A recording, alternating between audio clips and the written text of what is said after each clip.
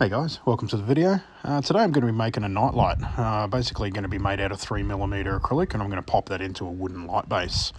So I'm going to start in Lightburn. I'm just going to import the picture of a tractor, and I'm going to flip that around, get that centered up, and I'm going to just type in a name here. So the name that I'm using today is Liam.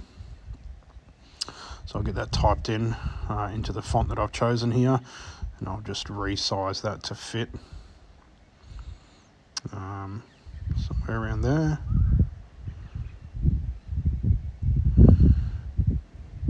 Okay, so now that I've got that set where I want it, I'm just going to go ahead here and click, group all this. I'm going to group that together, and I'm going to do an outline. So basically create an outline. So you do that by clicking on this icon here, and you can go ahead here, you can move this, so you can see when I click up and down, you can set that outline to where you want it. Basically there's probably good for me. Go ahead and click that. Then I'm just going to go in, I'll remove them later. I'm going to create a bottom section. So this is actually the part that's going to sit into the wooden base. Now the wooden base slot that I have in mind is about 11.5, about 11.5 centimeters. So I'm just going to basically set that and make it about 24-25 mil. I think it'll sit in about 20 mil. So I'm just going to line that up there along the bottom. So just overlap it a little bit, and then I'm going to weld these two together. So I'm selecting both those objects, and I'm just going to click on this weld button here, and you can see that all becomes one object now. What I do need to do though is go in and delete these little sections. So to do that, I've got to click and then ungroup, and then you can individually select these and remove them. So if I leave them in there, they would end up getting cut out. So I'm just going to remove them because I don't really need them in there at all. So basically what's going to happen is it's going to engrave the tractor and the name Liam, and then it's going to cut that outside line. So I'm going to go ahead and resize this now. I probably want it around 15 centimeters high. So I'll leave the width basically where it falls. So that's pretty much the design there basically. So again, that bottom part just pops into the wooden light, and you'll see that later on in the video. So I'm going to select the outside line there, and I've got that set to a cut line. This is 3mm acrylic, so I'm just going to leave it at 12 millimeters a second and 40% power to cut that outside, and then I'm just going to engrave the inside. So I'm going to select red because that's my engraved color. And I've got that set up at 200 mils a second and 25% power. So I'm running an 80-watt machine, so it'd be interesting to see how this one comes out, but I think that that's probably a good setting for the engrave. So you can click on preview here, and you can see here that it's going to take 17 minutes to run this. That's to do the engraving and then to cut it out. You can actually go into, when you click on the engrave here, you've got fill shapes individually. There's a couple of options there you can select, and you can select different ones, and that will give you a different time. Sometimes it's quicker, sometimes it's not. This case here sort of seems to be the same either way, so I'm just going to keep it on this middle one that I normally have it set on.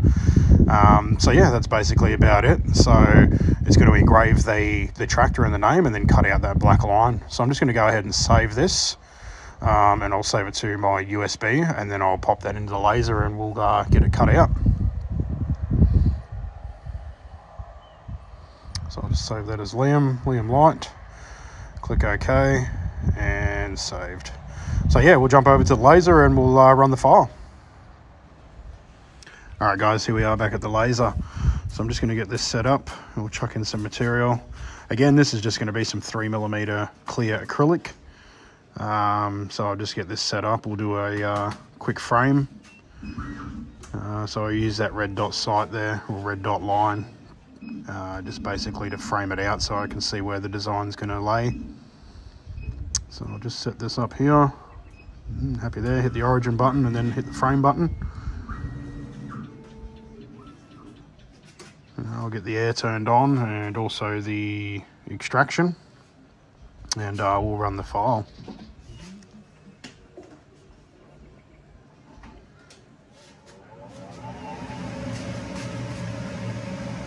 Here we go. We'll get this started. So again here, this is basically engraving at 200 millimeters a second and 25% power. Now this is an 80-watt machine, so I have done some testing on acrylic, and this seems to work pretty well. It engraves, it's probably about a millimeter deep on the 25% power, so I feel that that's, you know, pretty good. And the speed is also good. I won't bore you with the whole video of it running like this. As I did say previously, it takes about 17 minutes to run the whole file. So I will go ahead and speed the video up just a little bit, and then we'll pop back at the end and see how it turns out. But it looks like it's going to be pretty good. You can already see there that it's a nice clean engrave. Again, I don't have the air assist turned on. There's only a little bit of air blowing out the bottom of that at the moment just to protect that lens. But the air assist will kick on when it starts to cut. So again, I'll speed it up a little bit and we'll pop back and see how it turns out at the end.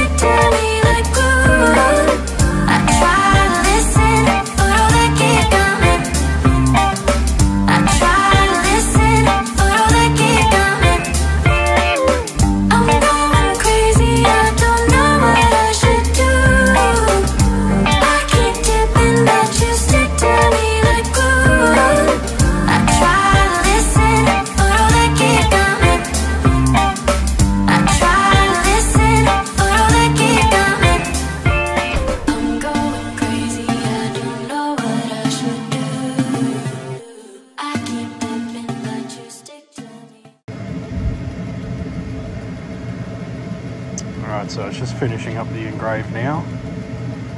So once this L's done, it'll then jump over to cutting it out.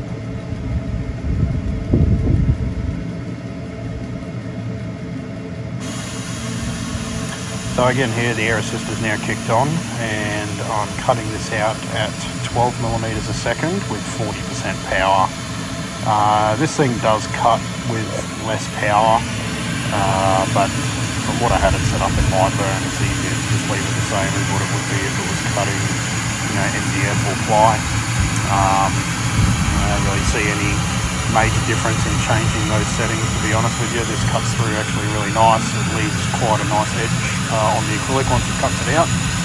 As I said before, I have done some testing on acrylic. I do need to do a little bit more.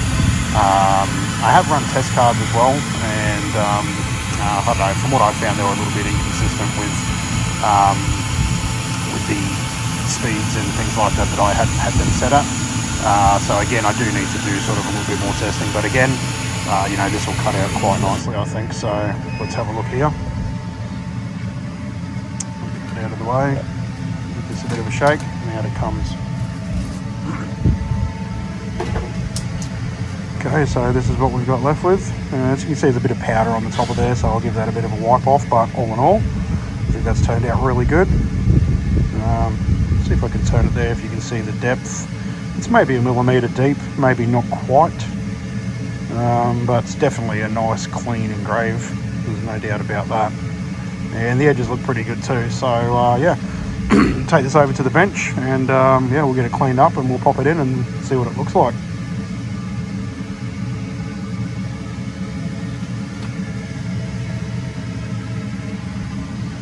Alright guys, time to get this thing put together. So this is how it turned out, back and front. It's got some white powder on there, so I'm just going to give that a bit of a wipe down with the rag. And just get rid of that dust.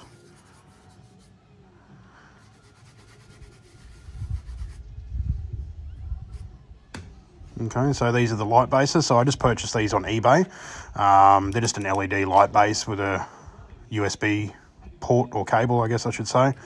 So yeah, they're about 10 bucks each, I think. So I'm just going to peel off this outer layer. But as you can see here, you can see the edge there, the cut. It's pretty clean. Nice, very nice cut, I think. So yeah, I'll get this peeled off and yeah, we'll pop back and get it all put in. Turn it on, see what it looks like.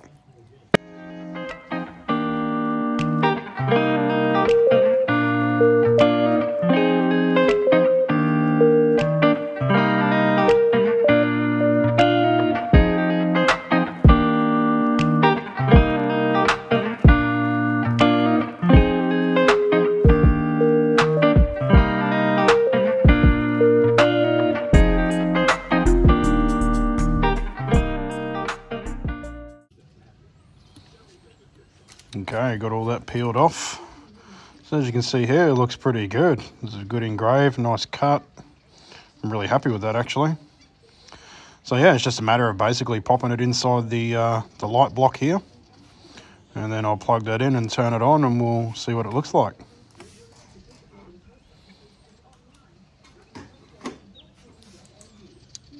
There we have it. I'll just turn off this backlight. There we go. So that's actually come out really good. I'm really happy with that. Looks nice.